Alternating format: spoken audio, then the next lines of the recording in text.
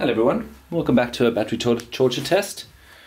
The smaller quads, the 180 size, 200 size are getting quite popular, and they also obviously have high kV motors, and often the amp draws are quite huge for those. So there's a lot of smaller batteries which are on the market now.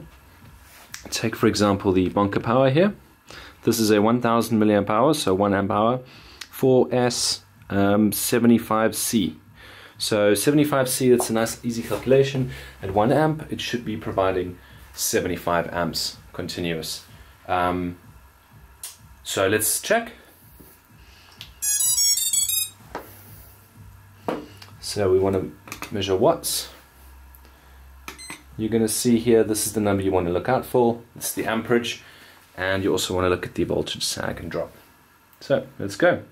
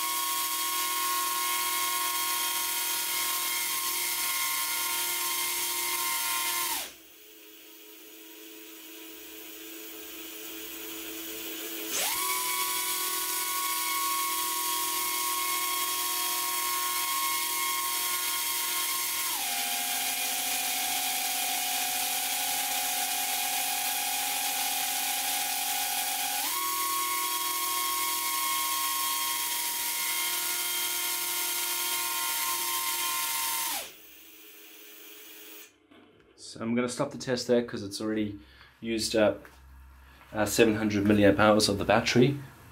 As you can see, definitely no 75C.